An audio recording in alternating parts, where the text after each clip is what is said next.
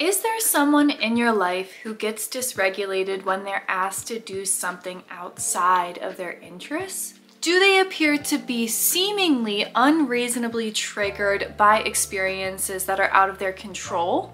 This may be due to a neurological difference called persistent drive for autonomy. Persistent drive for autonomy is a profile in the autism spectrum that centers on an overwhelming need to control one's environment, even if the demands put on them are seemingly minor. There is a neurological difference in the PDA brain, where the person perceives any restriction in their autonomy as a threat, and it triggers heightened responses like fight, flight, freeze, or fawn mechanisms. It's important to know that PDA does not always manifest as these visible outbursts.